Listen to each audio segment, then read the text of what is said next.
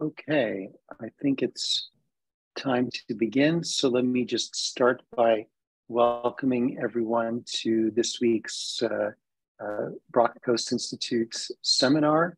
And I'm going to pass the floor over to Professor David Latulippe to introduce our speaker for this evening, who's joining us from France, spending his Friday night with us today. Okay, David. Thanks, Alex. Okay, so everyone, thank you for joining in on our second seminar within this membrane series that we organized. We had Professor Bill Phillip join us 2 weeks ago, and now we have Charles de Lannoy, who's going to be presenting. So Charles joined the Chemical Engineering Department at Master in 2016. He's been doing an incredible job leading this group in developing electrochemical membranes and sorbents. I've had the pleasure of collaborating with him on a number of projects, and it's really been a pleasure doing that, seeing how he engages with industry, does a great job of mentoring students. And today we're going to hear about this sort of suite of technologies that they've been developing. And so with that, turn it over to Charles. At the end, there will be an opportunity to ask some questions. So Charles, take it over. Great, thanks David for that introduction. And I really appreciate being part of BIMR when I am missing out on Friday night in France where the streets are full of wine and great food. I'll get to that shortly, but that's how much I love being part of BIMR. I think this is a fantastic society. So welcome everyone. My name is Charles de Lannoy. I'm an associate professor now of chemical engineering. And as Professor Latulippe mentioned, we do a lot of work on electrochemistry combined with membrane technology and sorbents, particularly for environmental applications. But more recently, we've got into looking at resource recovery in an attempt to try to approach this circular economy idea, which is that we were able to extract particular resources out of waste and cycle them back into production. And I'll touch on that near the end of my talk. So first, what is the de Lannoy Lab? Well, we are a motley crew of undergraduate, master's, PhD, and postdocs. This is the group before I left for France back at the end of August. As far as I can tell, they're still blossoming, or maybe because of my absence or despite it, I'm not sure. And some of the topics that we touch on in my lab include environmental electrochemistry, so developing reactive nanosorbents or active sorbents. We look towards contaminant degradation of wastewater, resource recovery. We also work a lot on membrane technologies. So in particular, we develop electrochemical membranes, a class of membranes which I helped invent, which is combining electrochemical processes with separation processes. And we will talk a lot about that today. We work a lot in collaboration with First Nations communities, primarily in Ontario. We've worked with a community called Akwesasne, which is on the border with New York. Started early collaborations with Oneida, and we work heavily with the Six Nations of the Grand River. And we try to co-develop research projects with them, identify what are their environmental needs, develop, in some cases, remediation technologies or sensing technologies, as well as low impact wastewater system design. And we're leading some education and training programs with some, starting with some First Nations students. And because of the pandemic, since my lab heavily relies on or develops separations technologies, aerosols are just another thing to separate. So we've developed a series of aerosol measurement techniques and separation technologies, focusing now on electrospun fibers, catalytic electrospun fibers, and various polymer nanocomposites. But I won't touch on that in this talk today. But if you're interested, I can get into more detail in the question and answer period. So some of the motivation for developing advanced separations is that over the past 500 years, we can see this tremendous growth in urbanization. So we see some of the large countries in the world that we are very familiar with, Japan, United States, China, have not just increased their populations in the past 500 years, but heavily urbanized. That means more and more people are moving from agrarian societies, that means farms, towards cities. And if you look at a map of the global populations that are expected to be living in urban areas around the world, these actually match with some of the countries that have most rapidly urbanized. You see some obvious ones like China and India, where in China, it's expected that by 2050, almost a billion or over a billion people will be in urban settings. But you also have large countries like the United States, Brazil, and maybe a lot of people forget, Nigeria, a huge country in Africa that is rapidly urbanizing. So why is urbanization a problem? Well, if you overlay urbanization with water stress, you see that in most cases, those countries that are urbanizing most rapidly are also happen to be the most water stressed. The few exceptions actually are Nigeria and Brazil, but apart from that, India, China, United States, Mexico, and many countries, South Africa and many countries in Europe are becoming increasingly water stressed as they urbanize. So what does that mean? It means that if you have very little water, but you also have very dense populations, what's going to happen is that you're probably going to have to reuse the water that you're wasting. And so since urbanization is concentrating more people around fewer water sources, and that means that water needs are going to be increasing, we're going to more and more frequently have to recycle our water. This has already started to happen in places like Israel and Singapore, and in California, where they take wastewater, they treat it, and they put it back into the distribution system to be treated and put back in our tap. So despite some of the squeamishness around that, we hope to allay a lot of those fears by developing better and better technologies. But of course, you can imagine that the technology that were developed for treating surface waters are different than those that are used to treat wastewaters. They have different targets, different treatment targets, and also we're looking at different concentrations of contaminants. So when you now start thinking about taking a wastewater and putting it back into drinking water, one of the issues is that the types of contaminants are different. So we typically think of agricultural or municipal contaminants entering waters, including nitrates and phosphates, pesticides, herbicides, viruses, and bacteria. But we increasingly think about other types of contaminants, including industrial contaminants now that might enter wastewaters, either leaching through unlined tailing ponds or being dumped directly into wastewaters. And if you also think about the increasing focus on mining as we move towards an electrified economy, that means an economy that relies primarily on alternative energy sources, as well as electrified vehicles. Mining will increasingly become an important consideration, which means that mining wastes become increasingly serious and widespread. And so contamination from mining becomes a real consideration. So now if we're looking at wastewaters cycled back in drinking waters, we have to consider many different types of pollutants at different concentrations that might be expected in typical sources for drinking water. Now, membranes are a well-established, a fairly mature technology, and membranes have been used in all sorts of separations, from wastewater to petrochemical separations to bioprocessing. And they primarily rely on one of three separation mechanisms. So they either rely on separating solutes based on size, based on their charge, and sometimes based on solubility, especially in the case of reverse osmosis, in which you're separating salts from water. Most membranes actually rely on size exclusion in the drinking water and wastewater treatment fields. Now, while membranes are very mature and have been already applied to various industries and have shown great success, membranes do suffer from a few key limitations. I'm just going to list three major limitations that I see. One is that smaller contaminants require more energy to remove. So as you get to smaller and smaller molecules that you want to separate from your water or your wastewater, you need to create a membrane that is tighter and tighter. That means a decrease in the overall pore size of the membrane, until eventually you create a membrane that has no well-defined pores. There's simply a dense polymer that operates based on differences in diffusion rates. So you can see that as you go from colloids to bacteria to viruses and eventually to small organic molecules, you go from a lower energy system to a high energy system.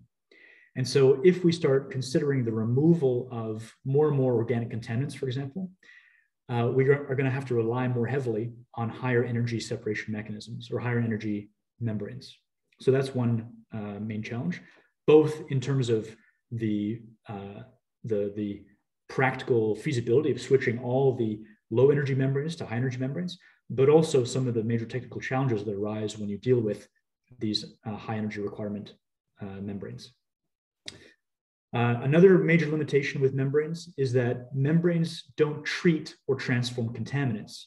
Rather, they simply concentrate contaminants in what's called a retentate stream and then transport those contaminants somewhere else. Very often, those are transported to landfills, sometimes incinerated, actually very often incinerated.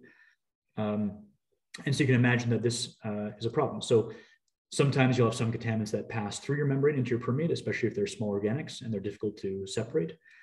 Otherwise, if they're concentrated, they're going to be disposed of somewhere else. So this lack of direct treatment or degradation of contaminants is a real concern. And finally, this has been a longstanding issue with membranes, is that over their usage, membranes eventually foul. And fouling can come in many different forms: biofouling, organic fouling, colloidal fouling, and mineral scaling. And what fouling does is it blocks essentially the pores of the membranes if you're dealing with a porous membrane, or it alters, it shifts the diffusion mechanisms on the surface of the membrane. And in that way changes the way that or the effectiveness of your separation.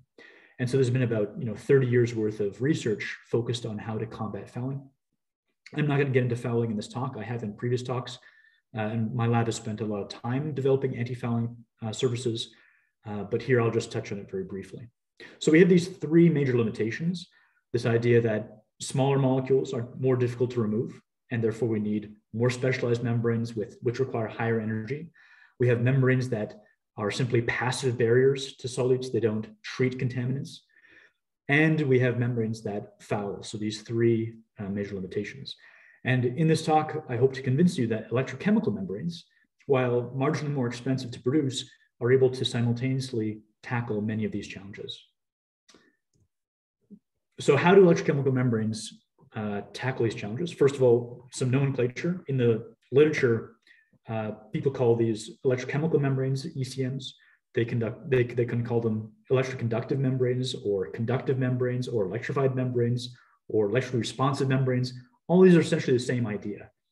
It's that you have a membrane which is not simply a passive barrier, but based on size exclusion or based on diffusive properties, but rather one in which you can apply a electric potential to the surface, and in that way engage the membrane in a second type of separation, either based on charge, based on redox potentials, based on other types of electrically generated electrochemical separation mechanisms. And it's been shown by my group and by several others that using electrochemical membrane, an ECM, you can actually prevent or limit certain types of fouling. With bacterial fouling, in this image, for example, it's because you can actually oxidize bacteria on the surface of the membranes by direct oxidation of the membranes, of the bacteria. We've also shown that electrochemical membranes can directly degrade contaminants. So they can engage in situ redox reactions with contaminants and either transform these contaminants or entirely mineralize them. And we've recently shown that now that you have an electrochemical surface integrated into your membrane, you can actually start to use these membranes not just to prevent fouling or to degrade contaminants, but actually to engage in sensing. So you can create a small sensor based on the surface of your conductive membrane, and in that way potentially detect the onset of fouling, or even, we hope, to differentiate between different types of pollutants or foulants that might come in contact with the membrane. So now integrating sensing with separation is a really exciting new cutting edge field. In this talk, I'm going to focus primarily on contaminant degradation and some of our early work in this area and some of the future experiments we hope to achieve. So there are many contaminants in the environment. There are model contaminants that we use in our lab, and there are realistic contaminants that we have started to and hope to continue using. I'll start by talking primarily about some of the model contaminants. So azo dyes, such as methyl orange, are one of these model contaminants.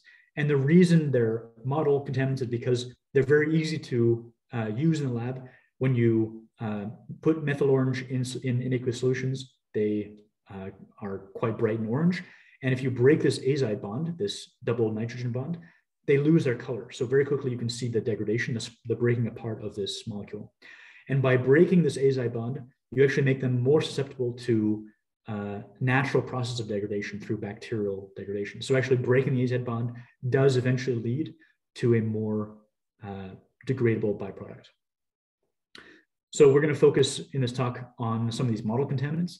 In fact, these dyes are used in industry, primarily in places like Turkey and Bangladesh and Portugal, where they produce lots of dyes for textiles.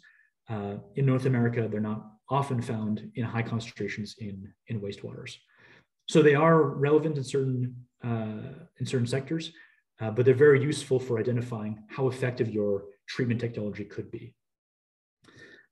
So before we get into the actual separations, a little background on how electrochemical membranes work. So electrochemical membranes are simply a porous material, a membrane, that has either in its pores, ideally, or on its surface, a electrochemical or electrocatalytically active thin film. And then you apply a potential to that surface. And in that way, you can either turn your membranes into a cathode or into an anode, or both if you're able to switch back and forth between your applied potential. So if you make your membrane a cathode, you can actually change the surface of your membrane to be highly negatively charged. This can repel negative charges. It can also generate peroxides in liquid water. You can create oxygen or hydrogen bubbles rather, and you can induce very high pHs locally at the surface of the membrane, which is actually an exciting opportunity. If instead you change the polarity and you apply a positive potential to your membrane, you can create membranes that are anodic, which have positive surface charges. They therefore repel positive charges. They can generate hydroxyl radicals. They can create oxygen bubbles that emanate from the surface of the membrane. And in contrast, they can induce extreme low pHs at the surface of your membrane. And in this way, you can actually engage in some interesting separations or even reactions. So you have this now additional lever with a membrane, not just its size, not just the size of its pores, but now the magnitude of the potential that you apply, the polarity of that potential, and in some cases, the frequency of the potential alternating back and forth between positive and negative applied potential. So this is a really exciting additional functionality that you can give to a whole range of separations. So how might you actually make such a membrane? Well, that's one of the major challenges that my lab tries to overcome. You can start with a polymeric support. You can add conductive materials to it, and then try to bind that conductive material to that surface in ways that will make it robust and useful for industry. Some of the materials we use include conductive polymers, nanomaterials, and metals. Much of the field has been concentrated around these three types of materials for good reason, because they are conductive generally and can allow the flow of electrons. We have found that conductive polymers are not the most ideal system to work with, so we focus primarily on nanomaterials, primarily carbon nanotubes and reduced graphene oxides, as well as metals and thin films of metals and bimetals. So some of the nanomaterials we use include, like I mentioned, carbon nanotubes, as well as carbon nanotube composites with different nanoparticles. We've also used graphene and reduced graphene oxide and graphene oxide. And we've played around a little bit with cellulose nanocrystals that have been coated in a thin film shell of iron to try to create sort of more sustainable types of materials for our membranes. So this is a range of different types of materials that we've used. And because this is the Brockhaus Institute for Materials Research, I'm primarily going to be focusing on the materials and materials characterization. So if you're looking at degradation of contaminants, one compound that's been around for a long time is iron. For about 50 years, maybe 75 years, people have known that iron filings, so shavings of iron, can engage in redox reactions and actually can degrade contaminants in situ. In the past 20 years or so, from iron filings, we've come down to iron nanoparticles, and specifically nano zero valent iron, or NZVI, which are zero valencies of iron that have very high redox potentials because this very small nanoparticle size can quickly engage in a whole series of reactions with contaminants. They've been shown to be very effective in dechlorinating TCE and PCBs, which are chlorinated contaminants in the environment. They've also been shown to react with inorganic ions, anions, and even have some reactions with radionuclides. So they're very attractive because they have high reduction potential, very fast reaction kinetics. They're inexpensive and easily manufactured. And the byproduct of this NZVI is just rust. So people think that it's actually not a bad thing to leave this in the environment after it's finished with its redox reactions. One of the major problems, however, is that NZVI rapidly aggregates. And as it aggregates, it forms these large colloids. And that has a few problems. One is that since it readily forms these colloids, it reduces its overall available surface area. Therefore, there's lower surface area available for reaction. Larger colloids also make it more difficult to move through, for example, contaminated soils, or even to have them well dispersed in water or wastewater treatment plants because they readily precipitate. And this low mobility, therefore, decreases its availability to contaminants. And as these NZVI particles grow, they overall lose the nano-ness, that very high reactivity that they once had. So our idea was instead to try to grow and bind NZVI nanoparticles, very well-defined nanoparticles, on the surface of carbon nanotubes, and then make catalytic membranes or electrocatalytic membranes that contained carbon nanotubes and iron. Why? Well, the first idea is that if you bind iron nanoparticles to the carbon nanotubes, you can immobilize these iron nanoparticles, preventing them from aggregating. Further, if you bind them to CNTs, carbon nanotubes, which have very high amounts of delocalized electrons, potentially the high concentration of delocalized electrons on the carbon nanotubes could continue to chemically reduce the NZVI from their oxides back to their zero valent state for continued usage. So they're not expended too quickly. And if you create a catalytic membrane on the surface of a membrane, then you're able to pass contaminants through your membrane continuously in a much more engineeringly efficient manner. So what we did is we first synthesized these carbon nanotubes. You can see here carbon nanotubes with iron nanoparticles grown on their surface. Here in this TEM image on the right, you see control carbon nanotubes, which are just entirely made of carbon, and our NZVI CNTs, which have these clusters of green, which are the indications of iron grown on the carbon nanotubes. Then we deposit these carbon nanotubes onto the surface of our conventional porous membranes. We cross-link them with a few different polymers, and we create a membrane that has a conductive and catalytic surface.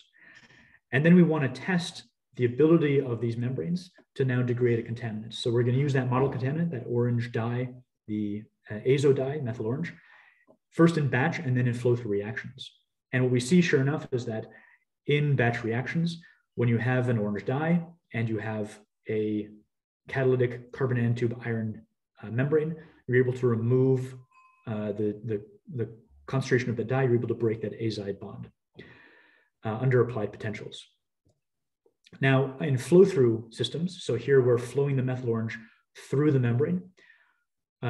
We did a series of control experiments to see the difference between the adsorption reaction, so the adsorption of methyl orange to this carbon nanotubes, and the actual degradation of that carbon nanotube. So we want to make sure it's not just a fancy sorbent, but rather it's actually engaging in electrochemical degradations.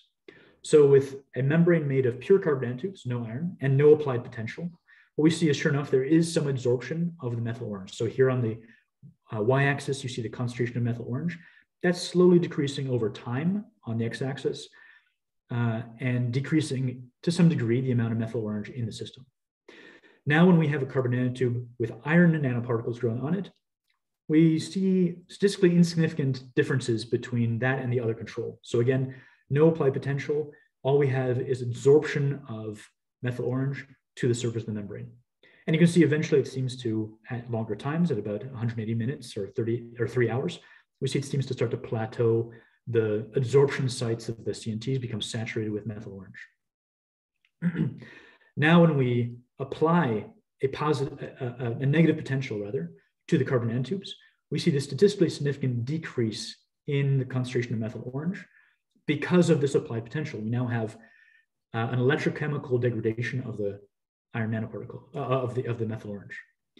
And when we do the same thing, but now with carbon nanotubes and iron nanoclusters grown on their surface, we see an even greater rapid decrease in the methyl orange concentration.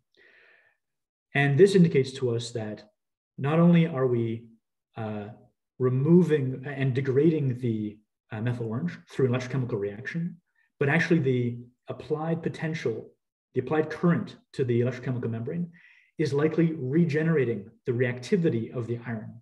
Because if you compare it to the iron CNTs with no applied potential, the iron is still catalytic. It's still engaging in those redox reactions. It still should be catalyzing the degradation of the methyl orange.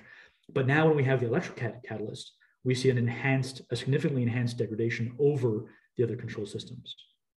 So we believe this is a really nice example of how a flow-through porous membrane can become an electrocatalytic material to continuously regenerate these inexpensive iron catalysts and to therefore continually degrade contaminants. So I find this a really exciting development in the membrane field. And we have a bunch of other ideas of how to move from iron, which is a pretty decent reactive center, to even more reactive metals and bimetals that have specifically targeted catalytic properties towards other more aggressive contaminants, such as fluorinated and chlorinated contaminants. Now, actually, with Professor Latulip, we did a review and a meta-analysis of the literature of all the research papers that have come out in the past 10 years or so, in the past 15 years, in this electrochemically active or electrochemical membrane field. And what we found is that those membranes that were made of conductive polymer coatings or made of graphitic nanomaterial coatings seem to have this upper boundary, this trade-off, what's often called a Robeson trade-off.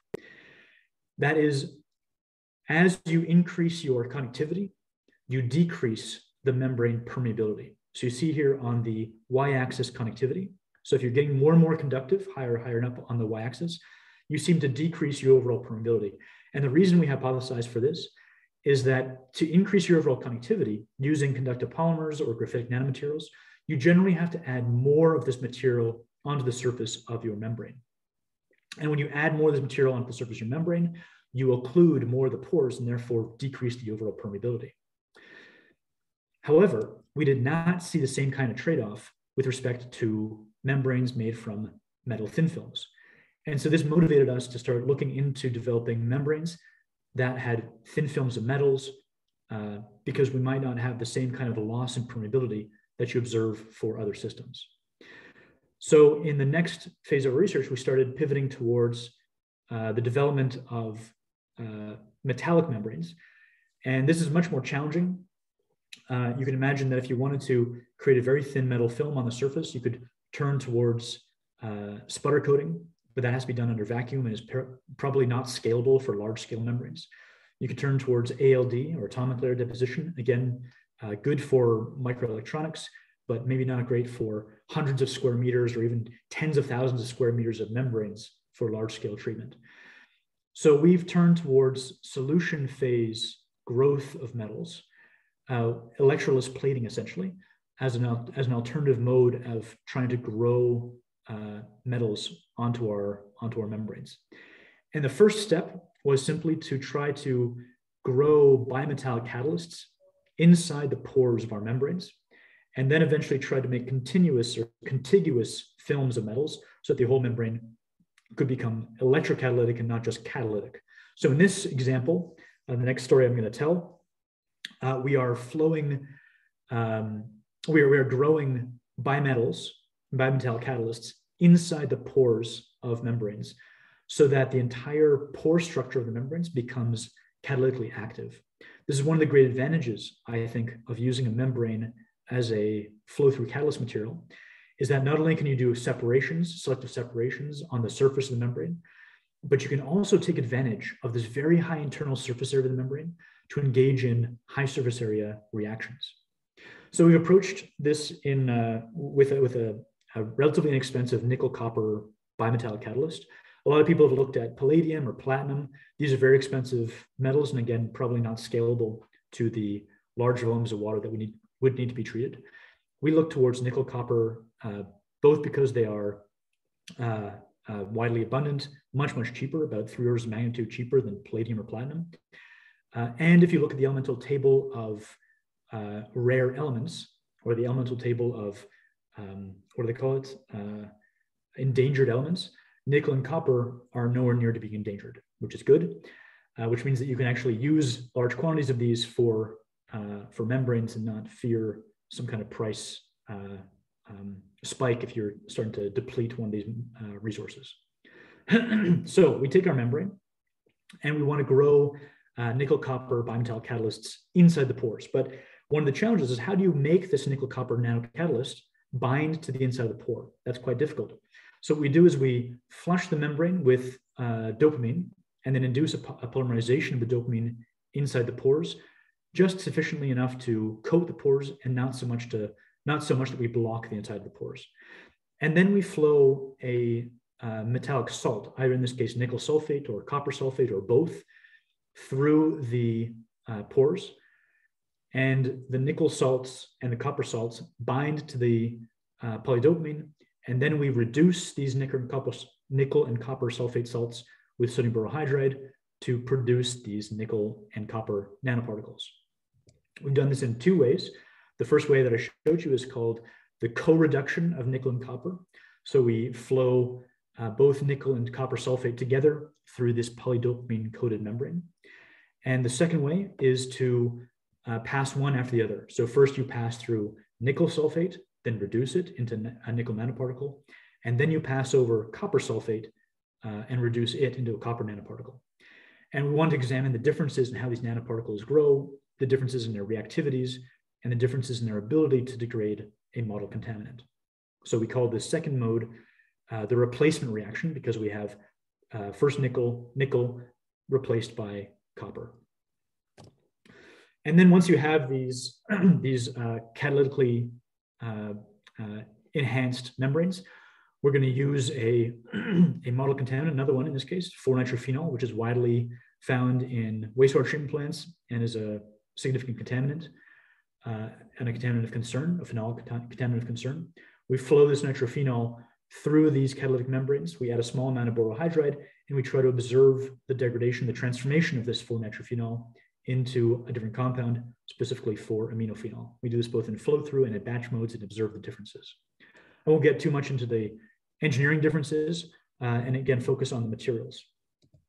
So during the synthesis, or after the synthesis rather, we looked at surface and cross-sectional distributions of the nanoparticles.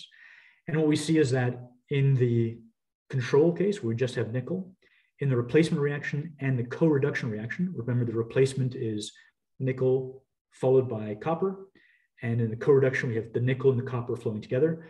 In all cases, we see broad distribution of both nickel and copper on the surface of the membrane, and nicely, nickel and copper nanoparticles distributed through the entire depth or thickness of the membrane, suggesting that there are nickel and copper metals distributed throughout the pores. We want to confirm if these were actually nanoparticles or not, a difficult thing to do. So we dissolved these produced membranes in a strong solvent, dissolved away the polymer, and then dispersed these, what was left, these hopefully nanoparticles, onto TEM grids and analyzed for TEM. And what we see is that, sure enough, we have nanoparticles of copper and nickel. So in the control, we see nickel nanoparticles that have an average size of around 53 nanometers. In the replacement reaction, so where we flow nickel, then copper, what we see is very interesting. We have nickel nanoparticles that are about 20 nanometers, and then much smaller 4 nanometer copper nanoparticles grown on the surface of these nickel nanoparticles. It's a bit hard to see here. I've tried to highlight some of the copper nanoparticles with pink dots. If you look at the image, if you look at the image much more closely, it's very evident. It is difficult to show in PowerPoint sometimes. But interestingly enough, when you look at diffraction patterns in TEM, you see very clear crystalline peaks for both the, just for the for the copper. So the copper forms this clear crystalline phase in TEM. And in the co-reduction, where you send the nickel and copper together, one might expect this, when you send the two metals together and then reduce them simultaneously, we don't see distinct nanoparticles between nickel and copper. They seem to be melded into this kind of 20 nanometer composite. So we think that the copper is doping into the nickel nanoparticle.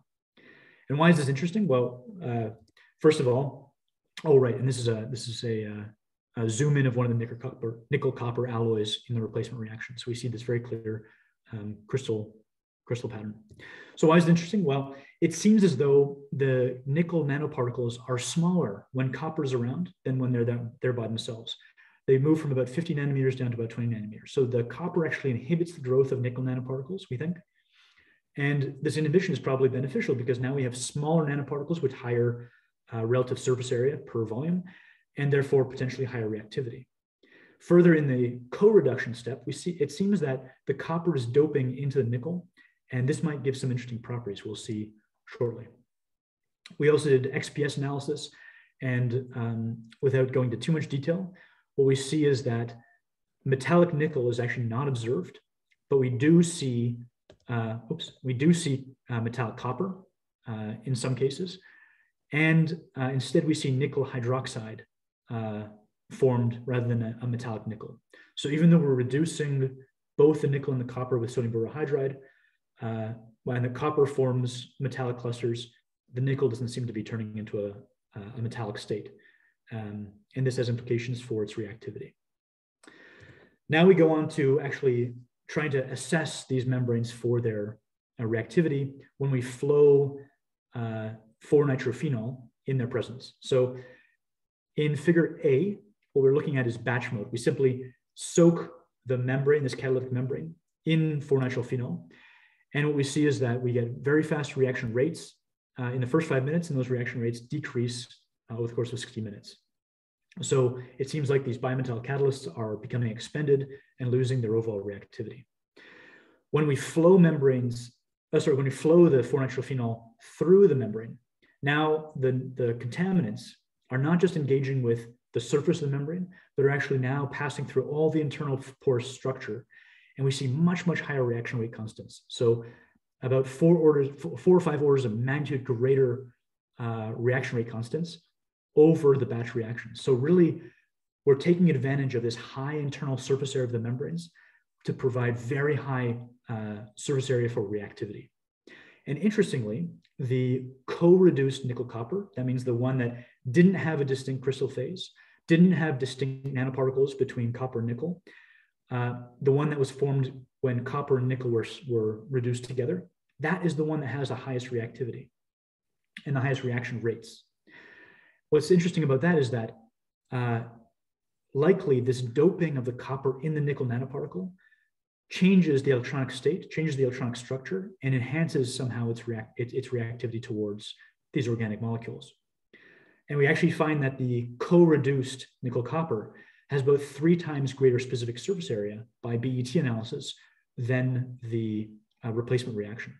So it both has much higher surface area, a different structure itself, and those two things combined, we think, provide this much higher reactivity. So this is some really interesting results, we think, and leads us to both demonstrate that bimetallic catalysts are much more active than their individual metals, and that this nicely blended doping of metals provides enhanced reactivity, and maybe as a platform for studying other types of doped bimetals. And then we think that the way that the 4-nitrophenol is turning into 4-aminophenol is by production of hydrides. Unfortunately, we haven't yet quantified how much hydride is produced, but based on some literature search and some some chemical analyses, some other chemical analyses, we suspect that hydroxides are being produced and are engaging in this reaction at the nitrile group to produce this 4-aminophenol. So this is some really interesting preliminary work. This paper is not yet published. It's under review and hopefully will be published soon. So you guys are some of the first audiences to see this work, which I think is great. I think BIMR is a great forum for sharing these kinds of results. Some of the things we don't know, however, are what are the distribution of catalysts inside the pores on the carbon nanotubes in the case of the iron CNT structures, both during and after use. Do the catalysts move or change the location during flow of liquids through the membranes? How stable are these catalysts? We've done some stability tests. We don't see any leaching, but we've only done leaching for a few days. We haven't done long-term tests yet. And we also don't know if the distribution of catalysts preferentially moves towards dead-end pores as opposed to through pores.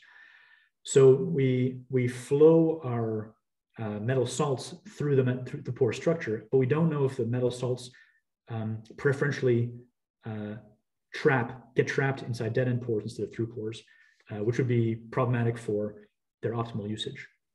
Something else we don't know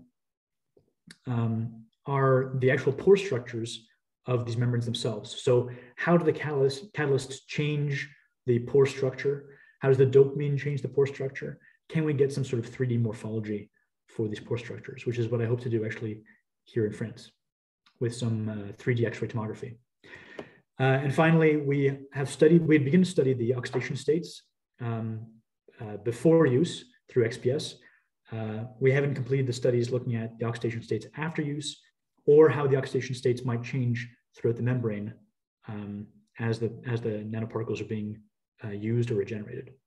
So these are still open questions, which we hope to pursue. And if there are people out there that want to collaborate on this, that have expertise in this, my lab is always open to help and collaborations. Okay, in the last 10 minutes or so, I'm just going to talk about one other major initiative that my lab has been pioneering, which is the development of nanosorbents for resource recovery. The motivation here is that there are many heavy metals in tailings and industrial wastewaters, including toxic metals such as mercury or arsenic, as well as precious metals such as gold and platinum and palladium, those very expensive metals that we didn't want to use for our catalysts. And especially as you consider our transition to the electrified economy, we're going to be using more and more of these precious metals, which means that we're going to be expanding our mining operations around the world. And we're going to have to look towards electronic recycling. So there's already a few companies out there like Li-Cycle, based in Toronto or Kingston, which are looking at electronic waste dissolution and resource recovery from these electronics, because the electronics actually contain already very high concentrations of precious metals like cobalt, gold, and of course lithium for batteries. So these wastewaters, both industrial and mining wastewaters, can contain quite high concentrations of valuable metals. Conventionally, the way that you would separate metal ions from wastewaters is either through alkaline precipitation, conventional coagulation and flocculation, but this requires high chemical consumption and has some handling and disposal requirements, which are complicated. People have often developed adsorption columns and ion exchange columns. This has very low chemical consumption initially, but to regenerate those adsorption systems or to regenerate those ion columns, you need strong acids, which creates a secondary pollution problem. And people have also looked towards membrane filtration.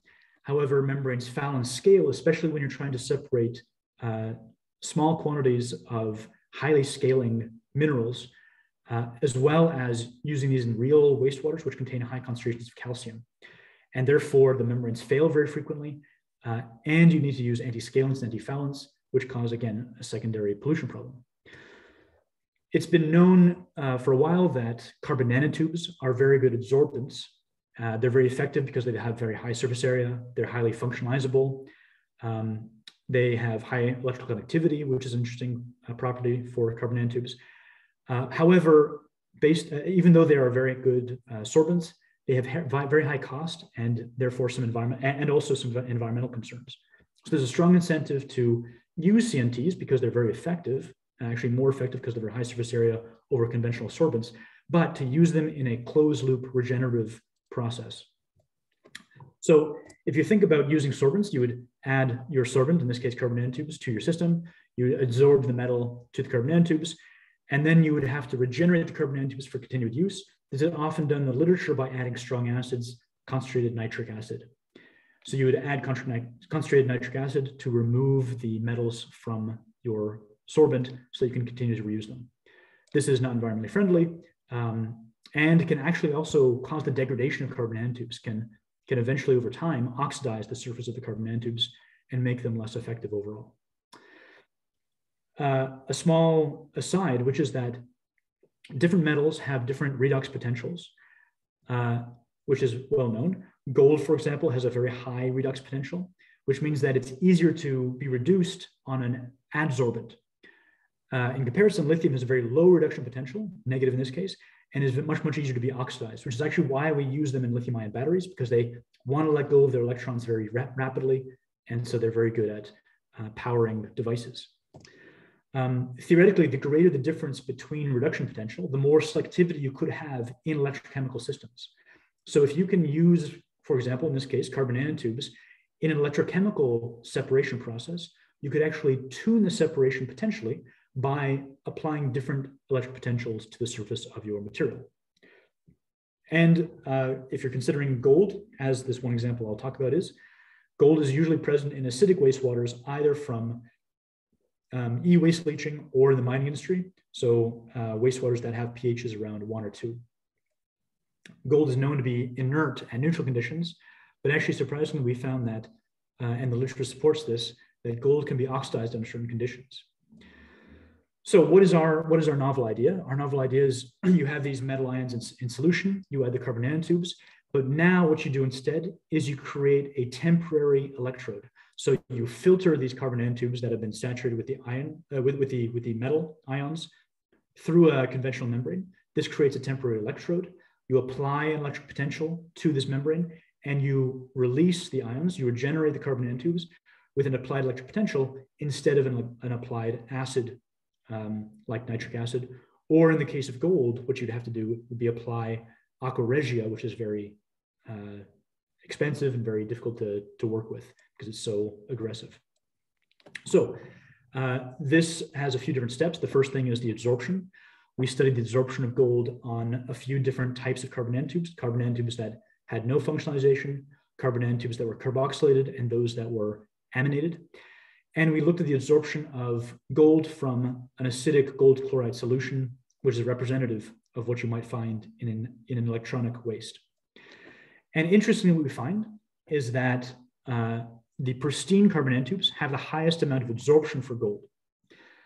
We actually thought that the amine functionalized CNTs would have the highest adsorption because we had expected that the negatively charged gold chloride would be attracted to the positive amine functional centers. But actually the pristine CNTs seem to have higher adsorption. When we did zeta potential, confirmed that our amine functionalized CNTs did in fact have much higher zeta potential. So even though they seem to be slightly better dispersed and had higher positive potentials, the amine functionalized CNTs were not the best at absorbing gold. When we did BET analysis, we found that actually the specific surface area of the pristine carbon nanotubes was higher than that of the amine functionalized carbon nanotubes. And so we suspect that this tremendous difference in adsorption counterbalanced tremendous difference in specific surface area counterbalanced the positive zeta potential of the amine functionalized carbon nanotubes, as well as their slightly higher dispersion.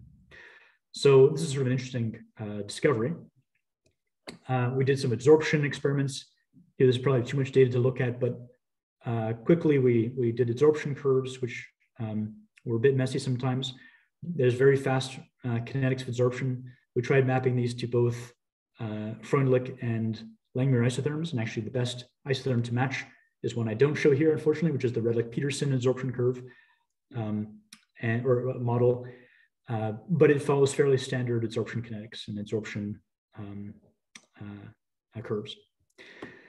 And then when we do XPS analysis, what we find, I think, is very interesting, which is that pristine carbon nanotubes, that's the black line, the pristine carbon nanotubes have a large amount of gold 3+ from the gold chloride adsorbed onto their surface. But the amine functionalized and the carboxyl functionalized have almost no perceptible amount of gold 3+. All the gold has been reduced in this case to gold 0. So clearly the carbon nanotubes are shuttling electrons to the gold, reducing them to their, oxidizing them to their, reducing them to their gold 0 state. And this reduced state is much more prevalent in the amine functionalized carbon nanotubes than it is in our pristine or in our carboxyl case. So what this implies is that for pristine carbon nanotubes, we have probably a combination of chemisorption and physisorption, but for our functionalized CNTs, it's dominated by chemisorption. We have this very clear shift of gold 3+ to gold 0. And we ascribe this again to the delocalized electrons on CNTs, which are expected to reduce the gold to gold 0.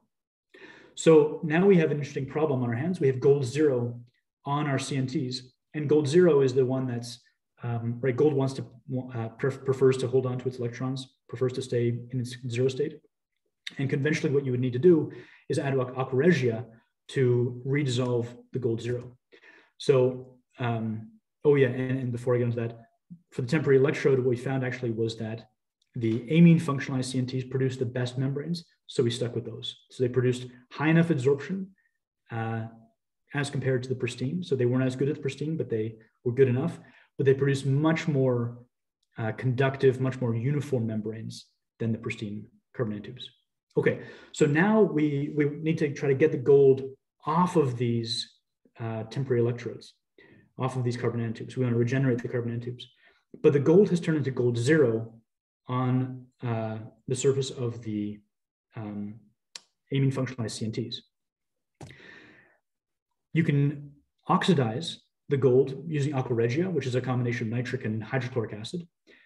And what literature suggests is that gold first is oxidized by the nitrate, and then, by the chloride, and then solubilized.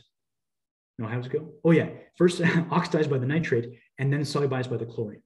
So people in the literature suspect that what happens is the nitrite attacks the gold, changing its oxidation state, but it still remains fairly stable. And the chloride is able to solubilize the gold into solution by forming gold chloride. So we hypothesized that if we did the same reaction in an acidic sodium chloride system, we might be able to use an applied potential to replace the nitric acid. So try to oxidize the gold with an applied electric field instead of an electric current, instead of using nitric acid. And sure enough, that's what happened. When we increase the applied current from 0 to 13 milliamps, we see this increase in desorption of the mass of gold from our CNTs. So on the blue axis, on the left y-axis, we see the total mass of gold that's desorbed from the CNTs, and on the red, the equivalent desorption percentage of that gold from the CNTs. So granted, it's not 100% desorption, but what we are able to do here is still desorb gold in sodium chloride, acidic sodium chloride, without the application of nitric acid, just with the application of an applied potential. And we studied what would happen if you change the total amount of gold that was absorbed on the CNTs in the first place. And what we see, unfortunately, is diminishing returns. So we are able to, in the blue graph here, we are able to desorb more and more gold if there's more gold on the CNTs to begin with. But as a percentage of total desorption, we're stuck around this 30% for high concentrations of gold. If you have a carbon nanotube that only absorbs a small amount of gold, we're actually able to get up to about 65 or 70% desorption. So in conclusion, the applied current impacts how much gold can be desorbed, and the mass of gold on the CNTs in the first place also impacts how much can be recovered. So we've hypothesized this closed loop approach to capturing gold, producing a temporary electrode, resuspending the carbon nanotubes that have now been regenerated and use them again for further adsorption. We've tested this in a few different cycles, about 4, and the major limitation to the reproducibility of this or repeatability of this cycle is the resuspension of the carbon nanotubes in step 5 here in the lower left-hand corner. The resuspension of carbon nanotubes is challenging, and we're trying to overcome that with a few different material means. So overall, we've developed the feasibility of creating a separation mechanism from CNTs that uses applied potential rather than strong acids. And we try to invent this closed loop process. So some of the things we don't know yet are what happens if you use these in real gold-containing wastes? Will this work in mixed metal solutions? What are the confounding factors of other metals or other organics? And we hope to develop more effective ways of separating the CNTs from the membranes, from the temporary electrodes, and to test these on more realistic mining waste and electronic waste leachates, which is another thing that I'm hopefully going to learn about here in France. So with that, I want to thank my group, which really did all the work. The group has changed over the course of several years, from being in person to being online to finally being in person again, which is a very happy thing. I also want to thank all my funding sources, and I'm very happy to take 4 or 5 minutes of questions in the remaining time. Thanks again for your attention. As always, a pleasure presenting at BIMR.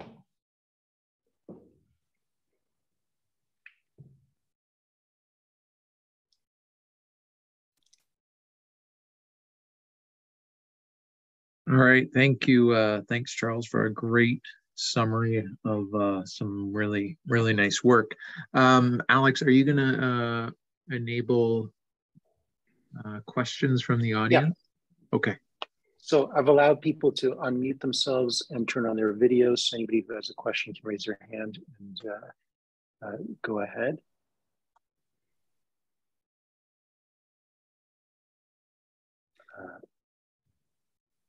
Looks like Jacket Tan has raised his hand. Hi, Charles. Thank you for your nice talk. Very informative and lots of great works. And I have a quick question. Based on the time, I have one question. In your slide 20, you showed the deposition, the reduction of the iron. It seems like you choose no ligand method to synthesize iron. I'm curious, have you tried any methods with ligands, and have you seen any ligand effect on the iron agglomeration? And the iron agglomeration, I believe, is an interesting topic. And nanoparticles often have the ligands.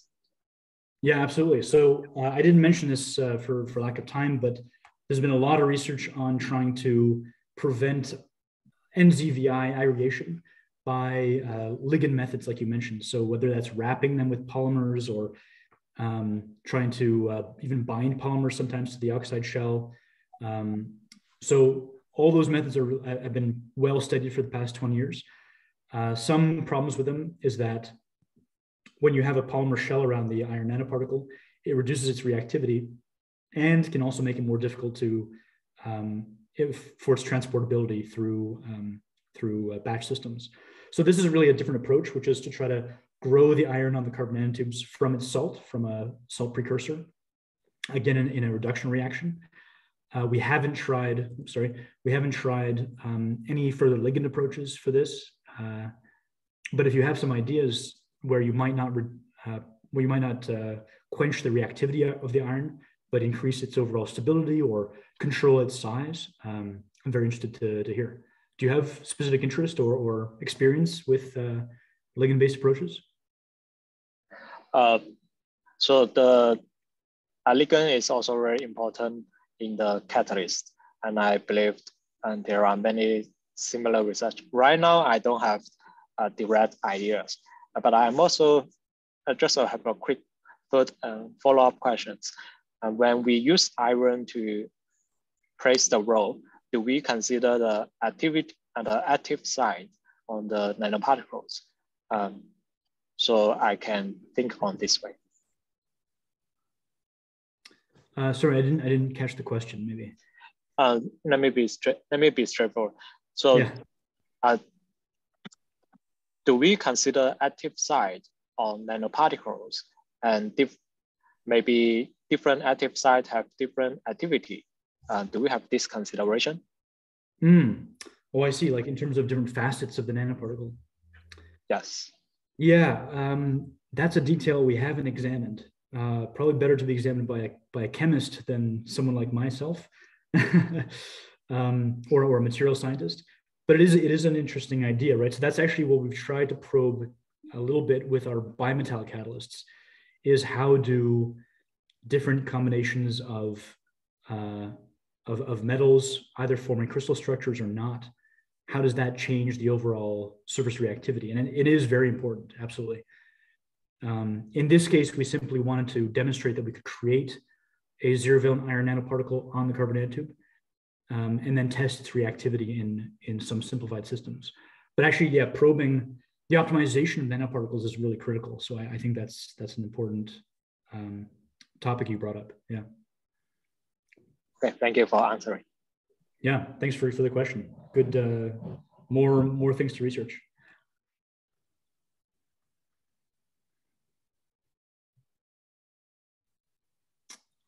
We have Jim Britton.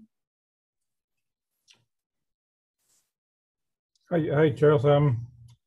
Just an advertisement for BIMR. Ryan Lewis has purchased a thin film diffractometer, which will be installing as soon as it gets through customs. So that might have some application to looking at some of your materials. It's much more sensitive than any equipment we have in the lab at the moment. Okay, fantastic. So just so you know. I will send my students your way. Thanks. Appreciate it. Alex, your hand is up as well. Yeah, Charles, I really appreciate this talk. This is a really nice talk. I think that you're doing some very important work and are using some nice innovative approaches to tackling some challenging problems. I do have a question, although all the carbon nanotube work is great, and I think that we have lots of overlap between our interests there. But I had a question about your nickel copper bimetallic catalytic system there. You showed some really nice data with the two metals and the nanoparticles, and you showed that you have different size particles depending on how you put them together. But I'm just wondering, how important is the size of the nanoparticles, and can you control, like in your third case where you co-reduce the nickel and the copper, can you control the size of those particles, and is that an important factor to consider? Yeah, great question. So size for sure is an important factor in terms of catalysis, just surface area availability per mass of the material that you have in your system. The size seems to be controlled by a few different parameters. We've just observed some preliminary data about the concentration of the salt that's used, the density of the deposition of the salt before reduction with sodium borohydride. And in this case, whether or not there's another metal that's nearby during the growth of the nanoparticle, which seems to inhibit the growth of one nanoparticle over another. We haven't done a full optimization of that study yet. That's planned. Hopefully part of my next discovery grant. But I do think that probing that parameter space is critical. Right now, we just try to keep the conditions as consistent as possible. So same concentrations, same flow rates, same amount of sodium borohydride, same reactivity rate of the sodium borohydride. And then we observe this difference whether you pass the metal salts together or if you pass them one after another in a co or replacement reaction system. But yeah, the size for sure would have a huge, what I thought was that because we had these very small copper nanoparticles of 4 nanometers, those are going to be the more reactive ones. But actually this co-reduction system must have nickel copper doped systems that are difficult to differentiate. They're actually kind of like, we have to do this TEM analysis again, but we don't see any kind of crystal structure for the copper. We don't see any distinct phases between the metals. So it might be getting to a real doped system, which probably has some kind of interesting electronic strain that enhances this bimetal's catalytic properties. because later on we see that, you know, the co-reduced nickel copper, the one that doesn't have any distinct phases, is the one that has much higher reaction rate constants. Mm-hmm. Yeah, it's really interesting. Yeah. Have you thought of using any other reducing agents other than sodium borohydride? It's just the easiest one we have. We're used to it. But if you have other suggestions that are less toxic and less expensive, we're all ears. Yeah, maybe not less expensive or less toxic, but others that are more reactive, or I don't know. We should think about that. Okay. Yeah, for sure. We can explore both angles. Mm-hmm. Yeah, thanks for the question. That's it's a really important consideration, and one that's next on the to-do list. Yeah. Good. One more question from Ali. I know we're running out of time here, or maybe overtime. Oh, sorry. Dr. Lannoy, great talk. Thank you. Just wanted to know these nanoparticles, bimetallic nanoparticles, do they leach back into the water in a flow system? Have you ever? Yeah, good question. Ali, thanks for the question. That's a really important consideration. So, you know, I always tout that when we are using nanoparticles, we have to do this responsibly. We have to minimize leaching.